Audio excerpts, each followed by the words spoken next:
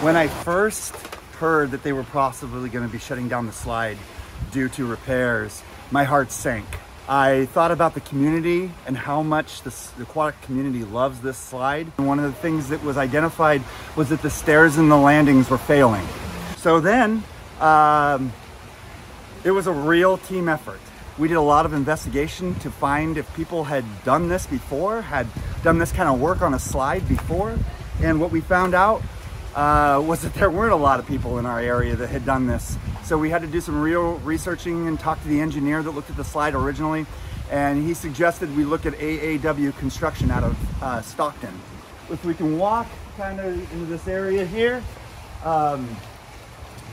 all the stairs and landings for the slide themselves were jackhammered out during the demo process, pulled away, and then new trays, new pans for the concrete were welded in, and then the concrete process. The slide itself, we've done some gel coat spots and trying to get it smooth and fast.